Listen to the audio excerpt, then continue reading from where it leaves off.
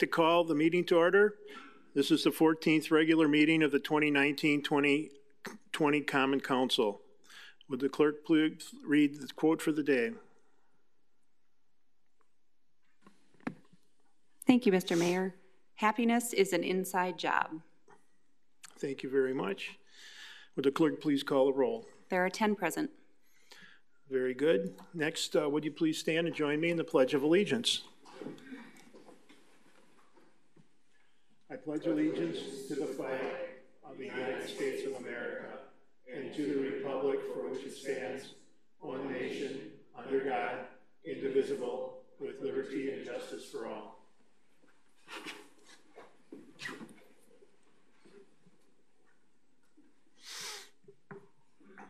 Next, we'll move on to the approval of the minutes from our last council meeting. Alderperson Wolf. Thank you, Mayor. I make a motion to approve. Second. Thank you for that motion and support. Is there any discussion on those minutes? Seeing none, all those in favor, please signify by saying aye. Aye. Opposed? Motion passes. Tonight we have a presentation by Joe Rupnick, the Executive Director of the Sheboygan Housing Authority, and a little bit of a project update on the Wasserman Building. Mr. Rupnick's been in that role for the last 8 years. And Joe, please step to the podium.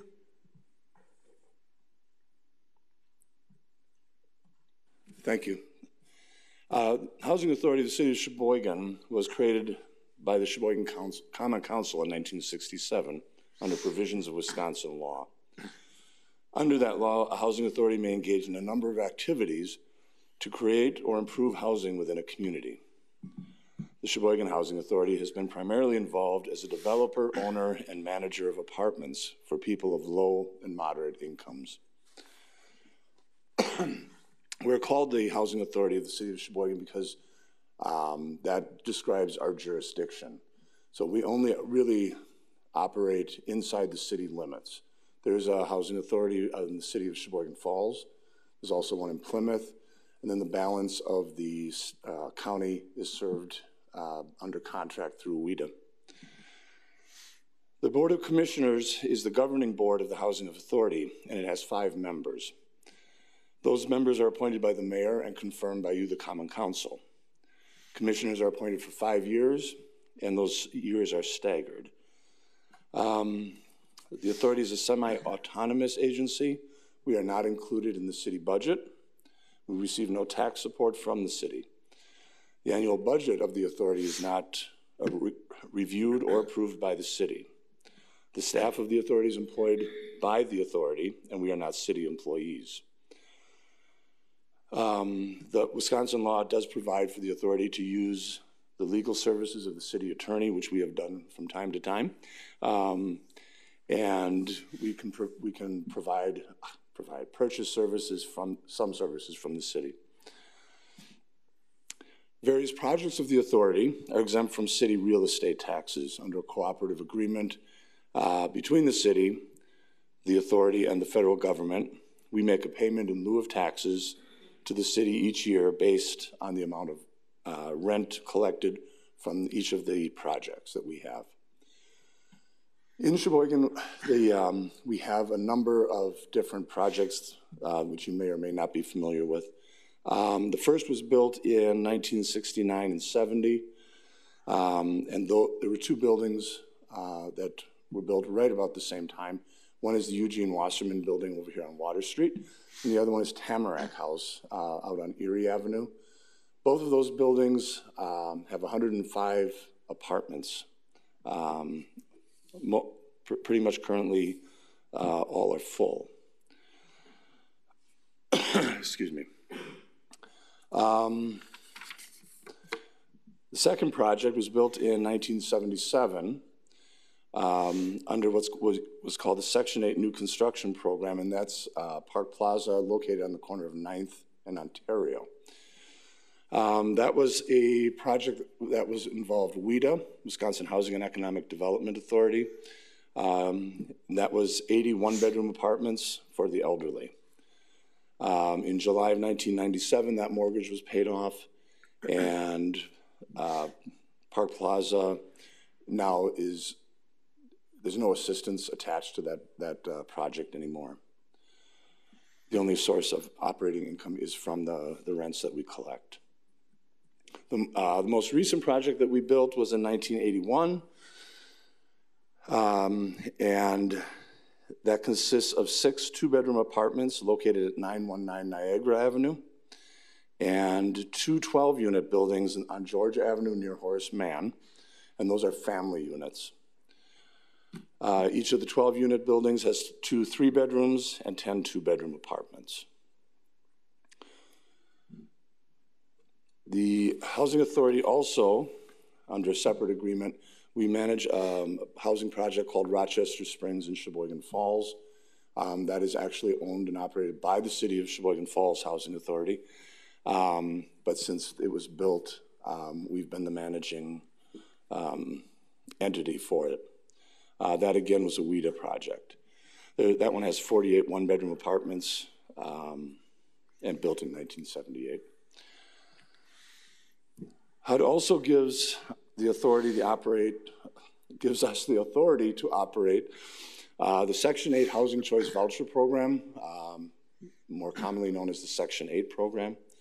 Under this program, the authority contracts with private apartment owners to pay a portion of the rent normally paid by tenants. Again, that's tenants pay 30% of their gross monthly income towards their housing, and then we pick up the remainder of that monthly cost. Presently, the Housing Authority is authorized to contract for 191 apartments with a monthly federal subsidy of about $54,000. So the Housing Authority, we own and operate about 230 apartments here in Sheboygan. I'm sorry, 330. Our tenants are all low-income folks. We take, the vast majority of our folks live on a very fixed income. Average monthly income is just about $900 a month, which usually is coming in from disability or Social Security payments. So tenants then pay 1/3 of their gross, because that's what HUD says is affordable, and then we manage from there. Since all of the mortgages have been paid off, there is no monthly subsidy that comes from HUD except for that Section 8 program. Most recently, what we've undertaken is what HUD is calling a repositioning, where we've taken the Wasserman building, the one right behind us here, 105 units, and we've pulled it out of the public housing domain. And by doing so, HUD basically signed off on the building because they have an interest in it because they paid for the construction initially. And so we took the building and we kind of sold it, mostly to ourselves. And we set up a separate LLC, and that allowed us to then apply for, and we were given tax credits. So low-income housing tax credits. So we found an investor that was willing to purchase those tax credits, and we've started what is right now about a $14 million renovation of that building, which is basically everything is going to be new inside the building. So we're doing demolition right now. We've moved a number of tenants out, and we will continue that through December of 2020. And at that point, then the tenants will have a brand new apartment, pretty much a brand new building, and hopefully that building then will last us for another 30 or 40 years. It's a very, very challenging project. And that's about it. Well, Joe, thank you very much for that report and all the great work that you do. We really appreciate it. Next, we'll move on to public forum. I'll turn it over to our city clerk, Meredith DeBruin. There's one person tonight, Dulcie Johnson.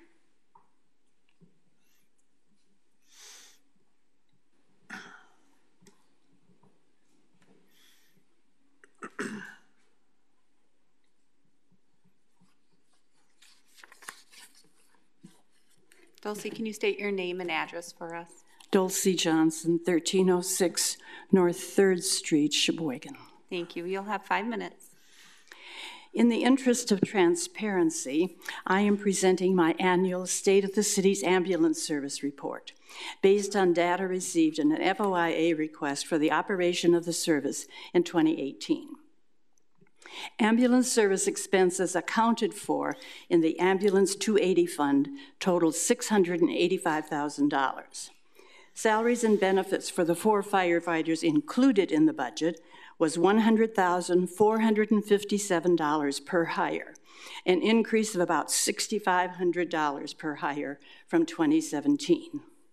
Those 4 firefighters have always been the last 4 hires, but last year Nancy Buss told me that that is no longer the case, and I don't know how those 4 employees are chosen now.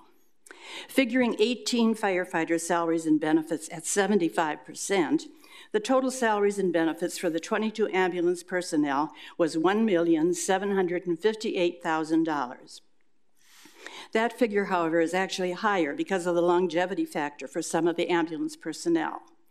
Total collections were $1,226,000, or 37% of billings. That means that the personnel costs of the service were more than $500,000 over what was actually collected.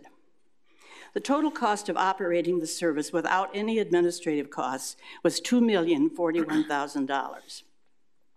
That includes expenses for leasing the ambulances and contracted billing services. Subtracting expenses from revenues results in a loss of $815,393. If you hear that the department made $1 million, you might consider that fake news. It's easy to declare a profit when you don't include all your expenses. One of the 4 recommendations of the Independent Fire Department study was, and I quote, "The city should consider adjusting their financials to reflect the 18 FTEs adjusted to 75% as a more representative cost allocation for EMS staffing requirements." Ambulance calls accounted for 77% of calls in 2018. There were only 48 structure fire calls. That's less than 1% of calls and fewer than 1 call per station per month. When the department took over this service, there was no reason given for doing so. Orange Cross was doing fine without taxpayer support. I remember, however, Chief Latusky saying that he realized the need to justify the cost of the fire department budget. Maybe the reason for taking over the ambulance service had more to do with sustaining the number of firefighters being paid by the taxpayers than anything else. Someone at the time called the takeover the Firefighters Guaranteed Employment Act. In 2018, your constituents subsidized 63% of the service for city and non-city users. Your constituents never paid a subsidy to Orange Cross, and Orange Cross makes thousands of calls every year without a fire truck leading the way. Yes, I know there are times when the department is called to assist Orange Cross, but that number is very small compared to their total number of calls. Ambulance drivers continue to wander about the city on what one citizen labeled joy rides. Evidently, ambulance drivers feel that they have carte blanche to go wherever they choose if they're not responding to a call. You will note that actual fuel expenses were 17% higher than budgeted in 2018. At the time that this city decided to take over the ambulance service, a story in the Sheboygan Press noted, and I quote, "If the service loses money, city fire officials will cut the department's budget to make up for the loss." That has never happened, of course, because it's easier to avoid that situation when you don't count all your expenses. Last year, I was asked to present some options to the increasing costs of the department. All of you know the options. None of them are acceptable to the union or the department, but the council needs to balance the risk with the taxpayers' capacity to pay. Thank you. Thank you, Dulcie.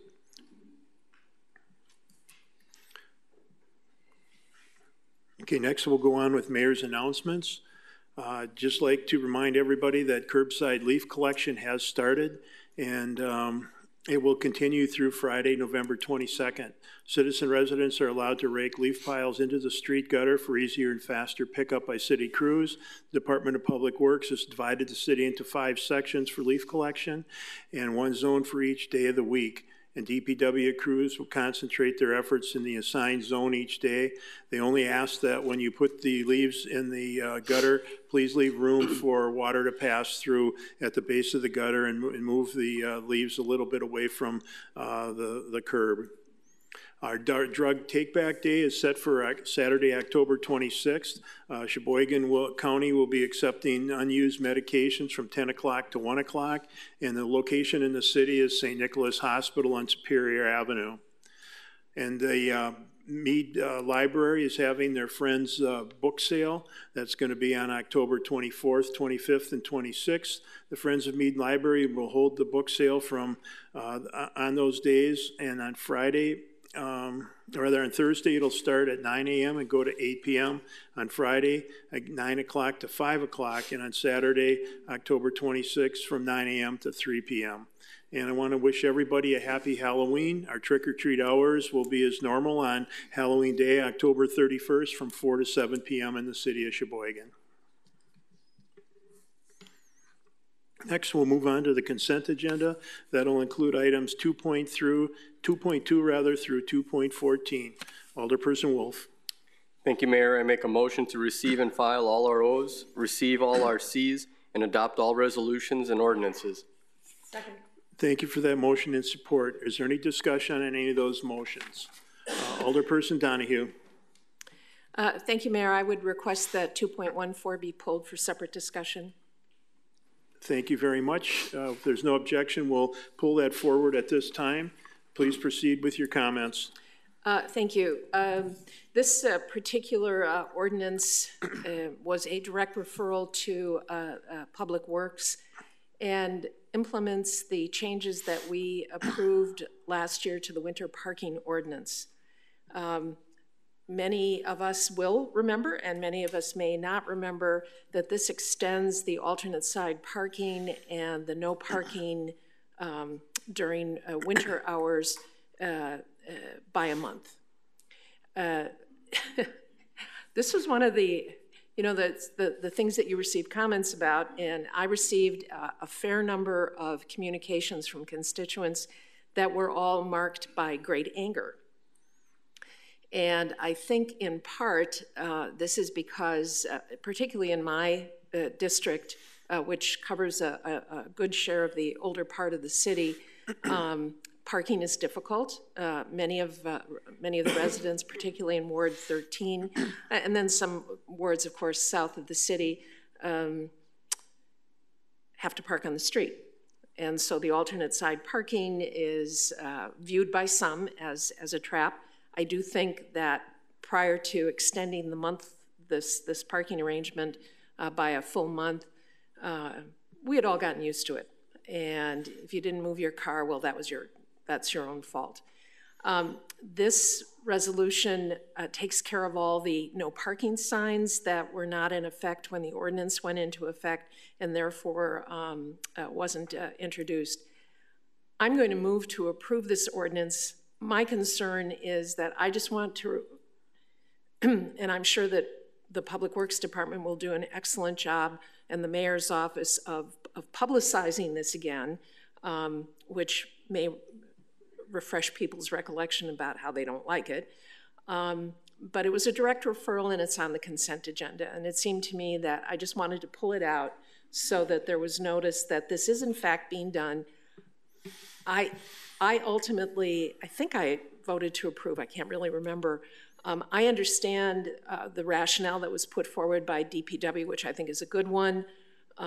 It will be of assistance to the Department of Public Works in clearing streets, opening up clogged manholes and so forth. So I'm just reflecting that this is a hardship for our constituents. So it's a balancing act. I'm okay with the balance that we've received. I just wanted to bring that up and put it out there. So with that in mind, I would move that we adopt ordinance 23-19-20. Thank you for that motion and support. Alderperson Sorensen, under discussion. Thank you, Mr. Mayor. I'd just like to add my comments in favor of this as well, too. I know I've gotten some calls as well regarding the changes that we made to the parking during winter regulations as well, too. And I think it makes most sense, too, that we're bumping it back to the end of April.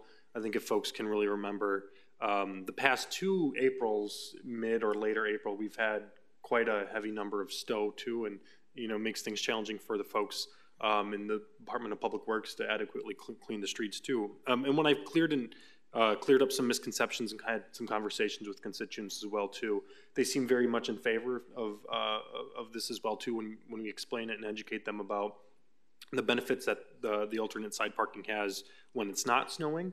Then the DPW crew is allowed and it's more accessible for them to clean up the curbs, the gutters, the drain pipes, whatever else it is as well. So I'm in favor of it just for the sake of helping the folks out as well too. But I hear Alderperson Donahue's concerns as well too, and I hear them from my constituents.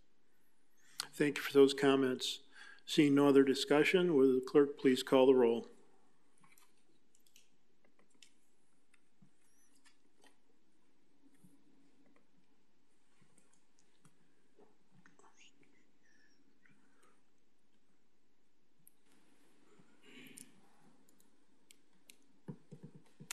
Ten ayes. Motion passes. Now we're back to the original motion approving 2.2 through 2.13. Is there any other discussion on those other items? Seeing none, then will the clerk please call the roll for passage?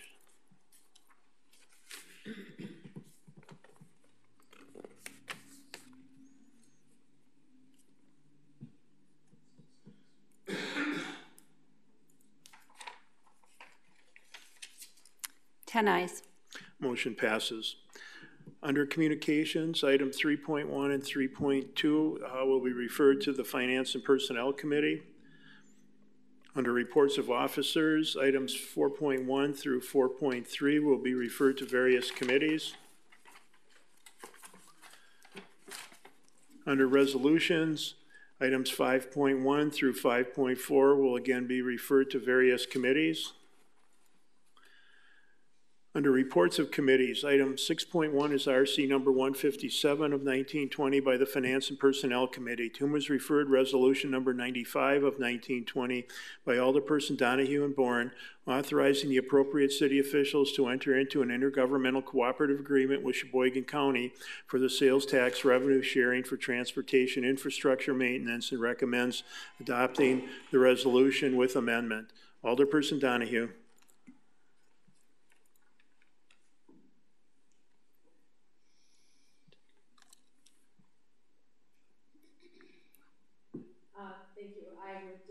Move to receive the report of the committee and adopt the substitute resolution. Second. Thank you for that motion and support. Is there any discussion on the motion? Alderperson Bourne.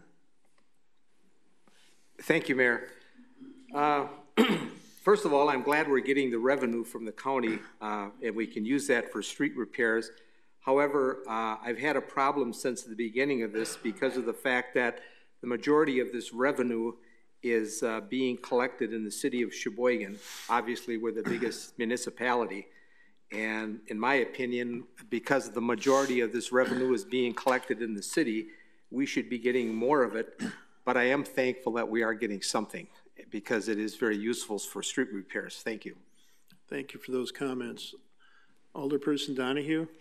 And what the county decided to do this on the basis of assessments, property assessments throughout the county. And while we may not like it, I think, in fact, we're kind of stuck with it. The county would not have had to give us any money at all. I do understand that intuitively we can say that most of the money does come from the city. Figures that I saw, though, in terms of when we were debating this and certainly more heated kinds of contexts. While the city clearly, most of the revenue is generated here, it's not as large a percentage as you might think. I remember 38%. That could be right, that could be wrong. But in any event, it's a better deal than a sharp stick in the eye. So, thank you for those comments. Any other discussion? Seeing none, will the clerk please call the roll for passage?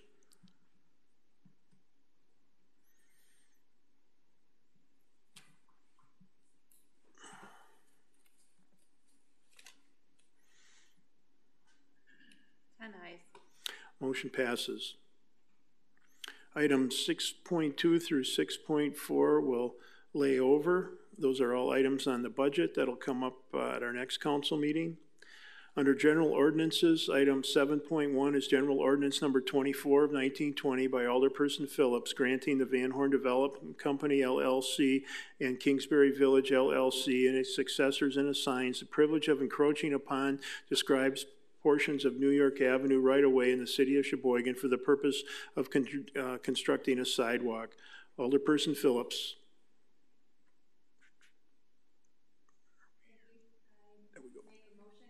Adopt items 7.1 through 7.3. Second. Thank you for that motion and support. Is there any discussion on those three items on our agenda? Would the clerk please call the roll?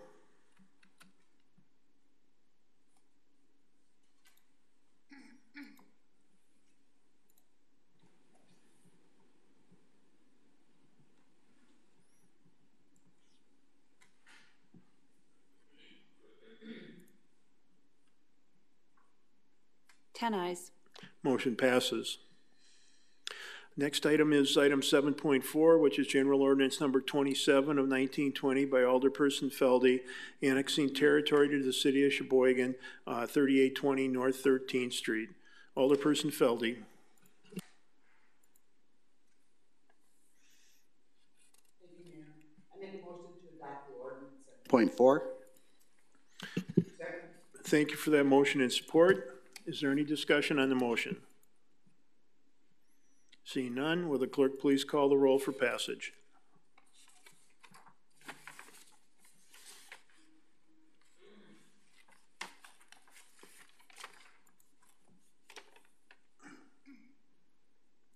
Ten ayes. Motion passes. Items 7.5 through 7.7 will be referred to various committees.